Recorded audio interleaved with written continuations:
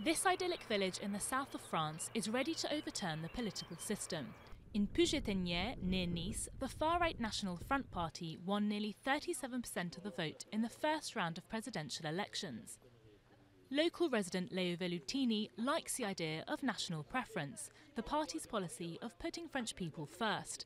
But what appeals to him most is its anti-capitalist stance. I think people are criticizing those in power for supporting these financial types, the bankers and those who work in insurance, at the expense of ordinary people. These days there's huge wealth, but it's not being shared enough.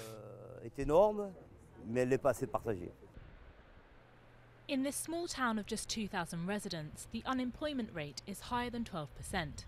Mayor Robert Vallet is critical of the rules enforced by big corporations which are restraining farmers.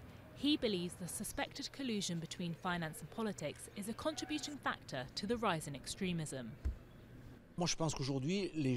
Nowadays, people want politics to be cleaned up. The politician is a mix of someone who does absolutely everything he can to succeed and everything he can to help his friends. You see it when mayors are under investigation for personal reasons. The political system takes care of it. Like 18% of voters from here, this independent farmer voted for far-left candidate Jean-Luc Mélenchon, mostly for environmental reasons. Business is going well for him. He sells his organic vegetables and eggs directly to rich consumers from Nice and Monaco. But conventional farmers, on the other hand, are experiencing great financial difficulty, and they voted en masse for the National Front. You can't expect too much from the system either. This rejection vote is because people expected more, but they weren't given it.